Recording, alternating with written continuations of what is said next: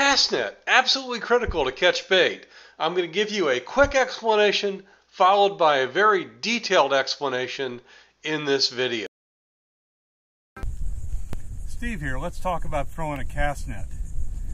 I was a beginner at this about a year ago and looked at every video on YouTube to figure out what the best technique was. And it's different with a 3-foot net, a 4-foot net, or a net like this one, a 6-footer that's or bigger.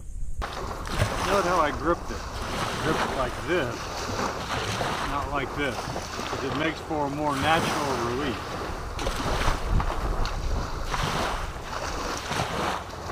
You grab it about halfway down at the waist,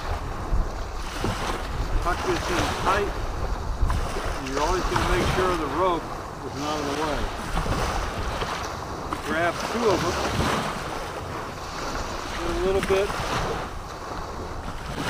grab it about halfway down, and then fold it over, making sure it's not tangled in the rope. And grab the lead line closest to you, pull one of them up, and then grab the other. When you throw this, you're going to flip this in the opposite, this hand in the opposite direction.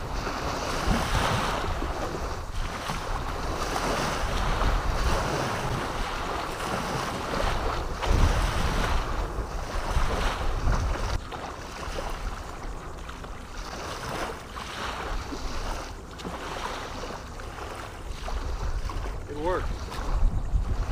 So the first thing I learned is make a D-loop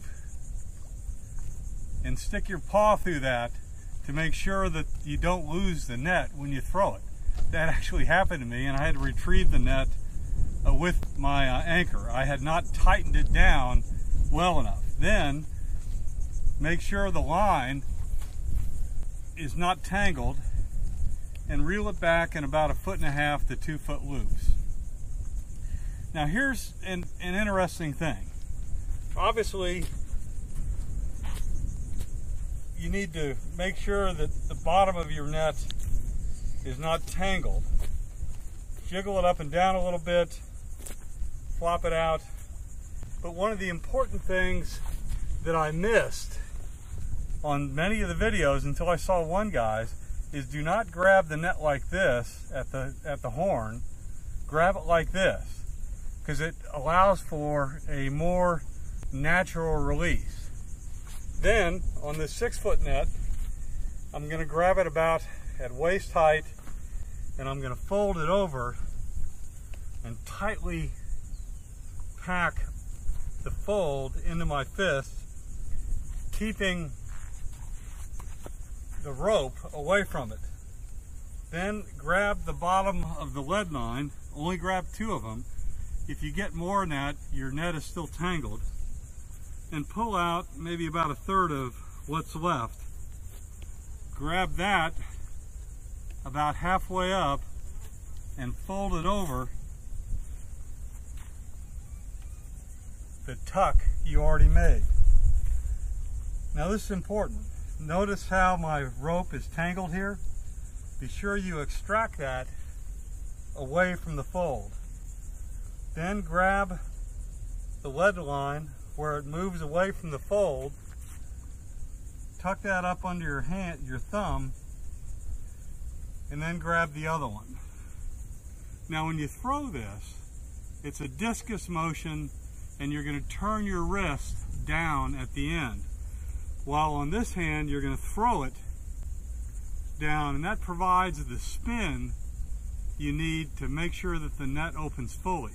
If you don't do this motion, your net will only open halfway. So do not throw like a football overhand.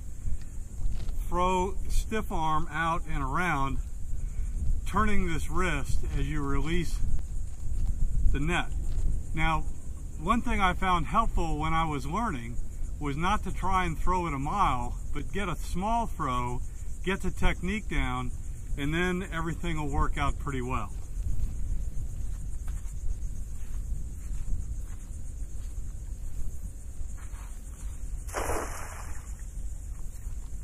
Not bad for a beginner.